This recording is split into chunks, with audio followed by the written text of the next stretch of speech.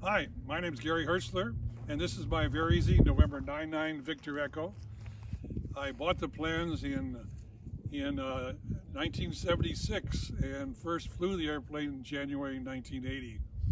In the following 44 years of flying, I've accumulated about 5,000 hours of flight time. The airplane is an extremely efficient airplane.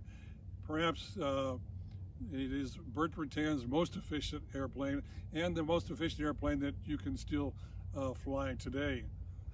I was able to achieve 2 world's records with these, a straight line and closed course non-refuel distance record, as well as the Cafe Challenge record.